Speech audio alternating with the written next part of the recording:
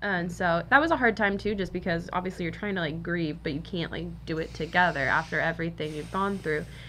And so we just, we did our best to stay in communication that we could the whole time he was gone. And every time he was in port, we would talk and stuff. And so it was like the worst timing for him to leave. But I mean, we got But we're through so it. thankful that God gave us a big opportunity before I left that we were able to go to Hawaii together. Yeah, we and got just to get 10 away days and just went away from the world and get away from everything, and that brought us closer together than I felt like we had been in years since we first started the process.